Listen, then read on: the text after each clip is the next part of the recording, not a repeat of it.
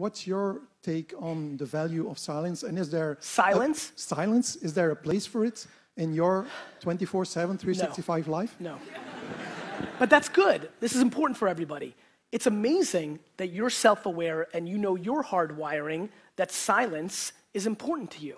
Yep. The thing that I fear as I grow in popularity is that people try to emulate me. And the reason I continue to put out, now I want to talk about what I think is the way I do it so people can use me as a blueprint for themselves. But the reason every 2 weeks, 3 weeks, 4 weeks, I'll say something that throws them off is I want to remind them that I'm just one human being and this is what works for me. I'm the reverse. Something that, you know, I'm sure D-Rock's laughing right now. There's times when we walk into the office and it's quiet because everybody's on headphones and trying to be respectful, and it freaks me out.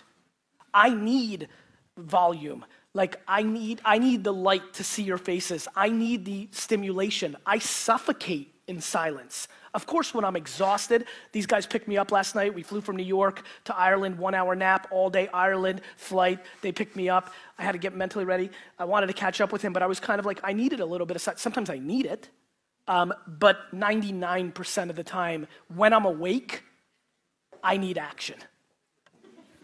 You know? And so, but you have to understand, and I think we're going to connect on this, I'm only comfortable and at peace in the chaos.